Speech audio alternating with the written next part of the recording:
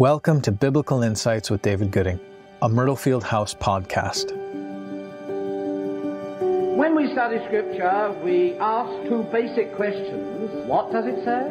Why does it say it? What I'm doing, therefore, is looking for what I would call the thought flow. This is not just a philosophical theory. This gospel actually works. Let me tell God what I think of God. Let God take all so long as God be mine. It's no secret that Christians can sometimes find worship difficult. What does it mean? And what is the true purpose of worship? Is there a right way to do it? In this 6th episode, Dr. Gooding explains how true worship can prevent us from the harm of being fixated on our own failings by redirecting our attention to the person of Christ. Please join us as we come to listen to God's Word teach us what worship is and how to practice it, so that we can be better prepared to offer ourselves to our Creator. God has given the sacrifice of Jesus Christ, our Lord. It is not, of course, that we constantly have to repeat that sacrifice, for the New Testament is abundantly clear that whereas those Old Testament sacrifices were constantly repeated, the sacrifice of our Lord was offered once and for all.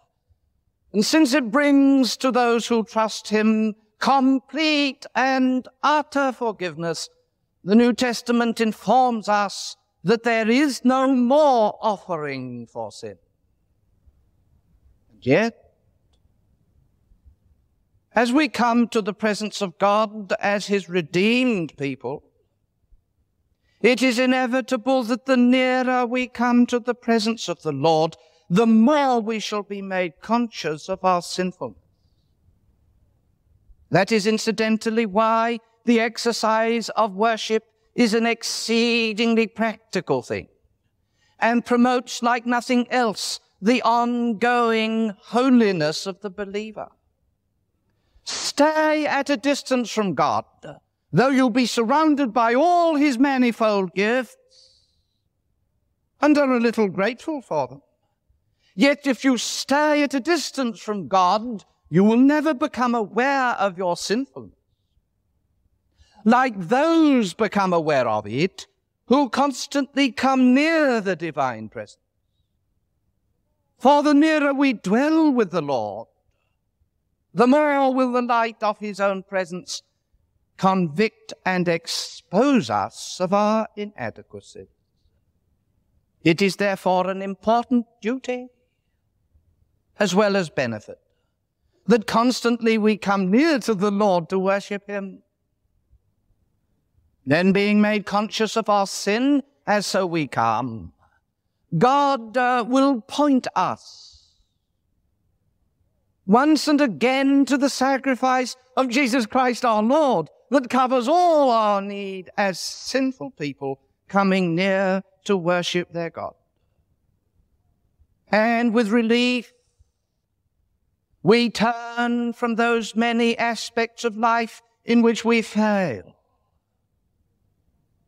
With relief, we turn from those many features about our characters and personalities that are ill-adjusted and bad. With relief, we turn from them to the contemplation of Jesus Christ our Lord and His perfection.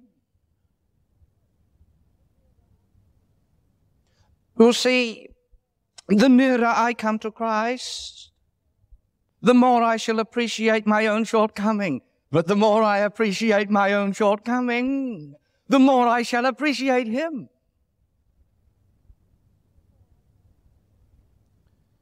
When I listen to a piece of music myself, yes, so long as it isn't too highbrow, I am delighted therewith.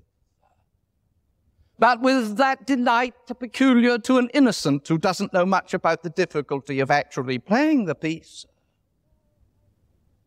But you who are experts, that know how difficult such and such a phrase is to get your fingers round in the playing of that particular piece of music, and how easily you could come unstuck and make a fool of yourself if you were trying to play it in public.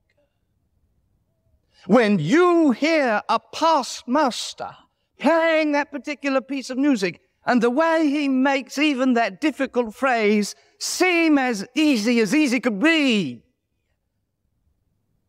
You are open-mouthed in your admiration because you saw the difficulty that I didn't.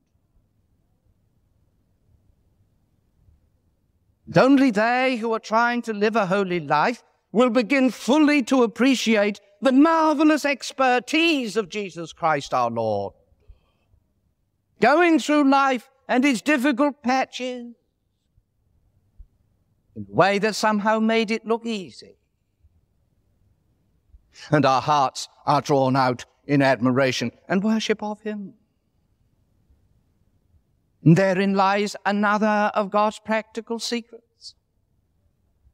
Another reason that makes the worship of our Lord an exceedingly wholesome as well as practical thing. It happens to us all frequently to fall and to fail and to feel miserable with ourselves.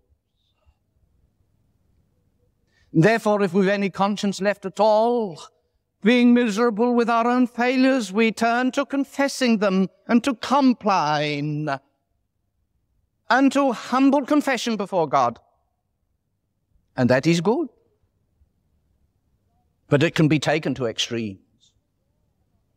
And our enemy, the devil himself, is not unaware of our efforts to be godly. And if he cannot trip us up by sheer worldliness and carelessness, then he will spoil us by pushing us over the edge of some extreme or other in our spiritual exercises. And he commonly does it with younger believers. They fall and fail, do we not all? And then they feel miserable about it. Some of us are a bit hard-skinned and don't feel as miserable as we should. But they feel miserable. And therefore they start to confess their sins before the Lord today, and then tomorrow, and then tomorrow, and tomorrow, and tomorrow, until their exercises before God are one long concatenation of ugly things, telling God at length how bad they are. And it leaves them in the end worse than when they were started. For what you constantly think of, that you become like.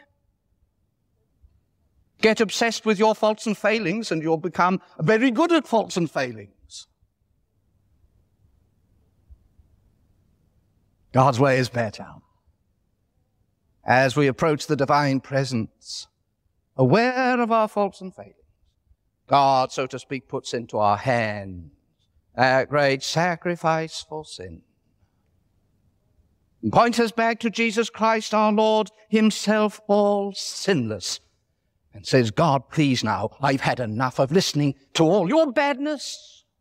I knew it long since. Please change the tune.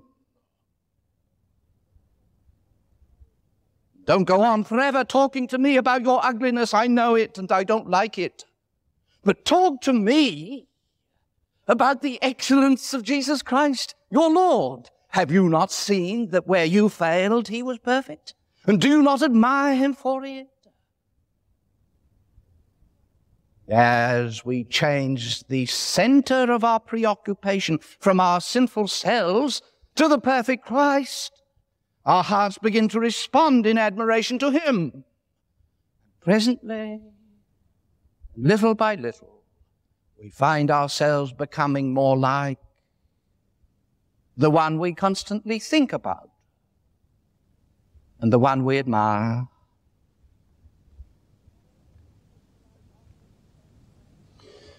Not only did the Israelite offer these sacrifices when he came aware of his sinfulness,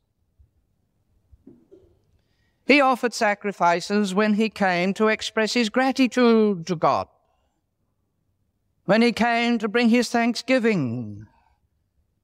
God directed that he should offer such and such sacrifices. Gave the man something to do. It filled his hands. He had something to offer. So it is surely with us when we come in our holy exercises of thanksgivings and praises. One of the reasons why so many, in public as in private, are so slow at engaging in prayer and praise is that common human weakness that when we would give thanks, we don't know what to say. We'd love to praise the Lord and stand up in the middle of the congregation and praise Him, but we don't know what to say. I'd like to tell the Lord how grateful I am, but I stutter and I stammer and I don't know what to say. And I feel a little bit odd and something less than sincere. So I don't do it. If I might descend from high heights and come down to lowly matters, it is the same sometimes, isn't it, when you get a Christmas present, sir? This Christmas, I'm sure you'll get one, all wrapped up with blue ribbon from your wife, and opening at her in your present there is the tin of talc from Boots. And of course now you've got to be grateful for it. Do you feel a little bit awkward? You don't know what to say. Oh, I am delighted, my dear. And of course, gentlemen of that order have means at their disposal that others haven't to express their gratitude by. But what do you say? Oh, I'm glad. Doesn't sound too good. Well, I'm deeply grateful. Well, what else can you say?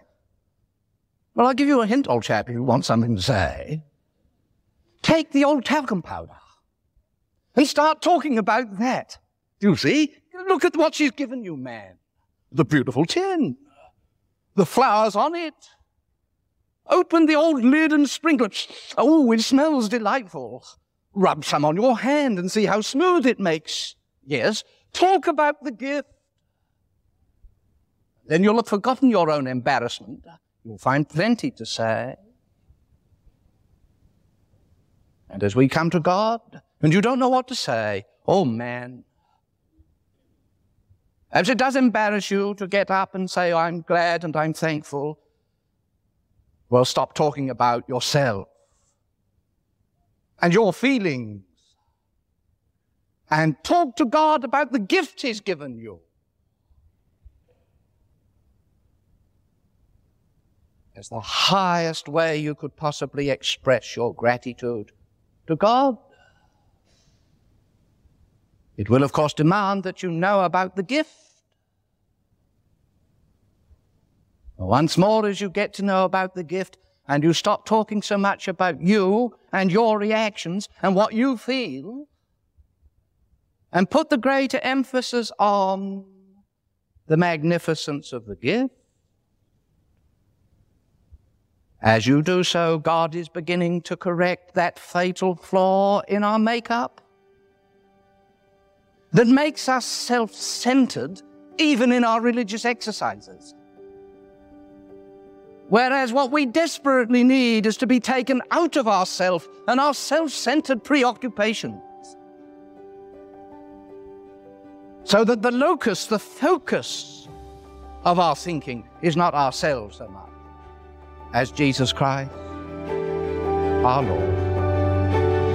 Thank you for listening to Biblical Insights with David Gooding. If you're interested in more of Dr. Gooding's teachings, check out our other podcast series or visit our website, myrtlefieldhouse.com, for free ebooks, sermons, and study notes.